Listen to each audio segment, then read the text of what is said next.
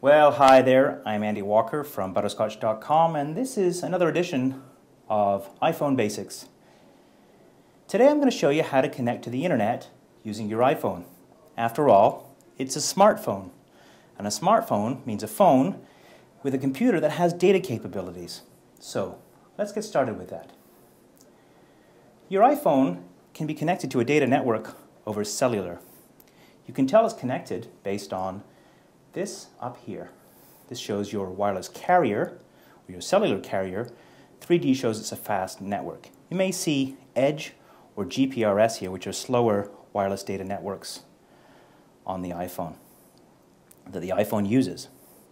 Now, you have a second option to connect to the internet using a wireless access point, or Wi-Fi access point, and we'll talk about that in a minute. But first, how do you get on the internet? Well, let's browse the web first. I'm going to click on the Safari web browser right here, Safari. Click on that. And I am going to wait for the web browser here to catch up. I'm going to choose this here. I'm going to clear it, and I'm going to type www.butterscotch.com. Now, I've typed this before, as you can see, and it's available right there. So I can just touch that, or I could continue to type if it doesn't appear. I'm just going to choose Butterscotch. Now, you can see that it's connected to the cellular network here, and that's basically working away. And there is butterscotch.com. One thing to note about the iPhone, it does not support Flash. Flash is a technology used to display multimedia and video, and where the flash icon is, there's a little box there. It's broken. So some websites you will not be able to see some of the content on it, unfortunately, until Apple addresses that issue.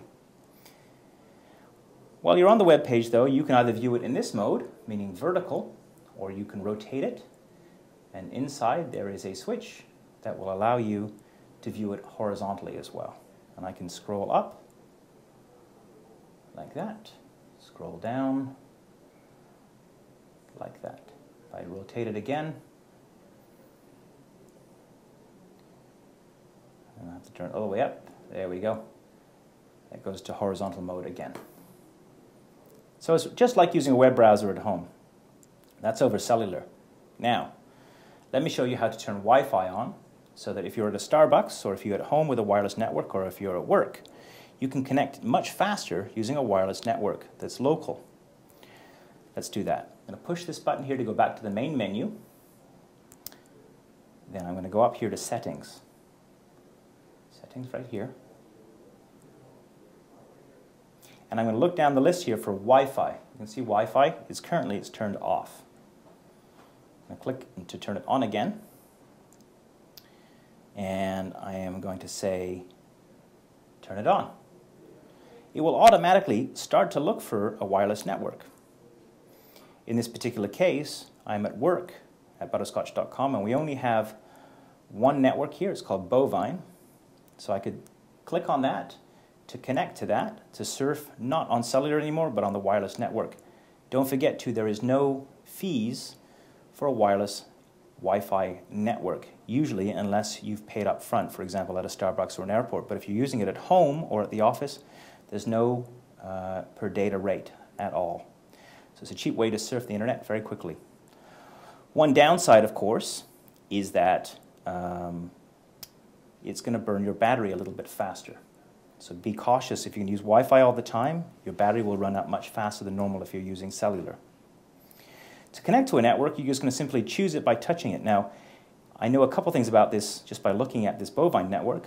I know that the lock there shows it's a secure network, so I'll need a password to log on to it. I can see the signal strength of the network here.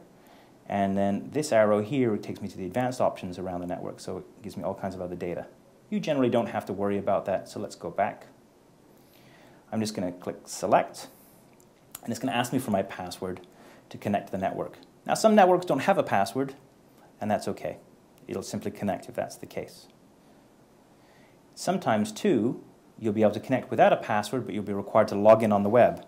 So once you're connected, you're going to want to go back to your wireless web browser once you're connected to the Wi-Fi network, and go back to your Safari browser and then follow the instructions to log on to the Wi-Fi network. This will occur if you're at Starbucks or some other place where it requires you to pay as you go on a Wi-Fi network, at an airport, at a coffee shop, somewhere like that.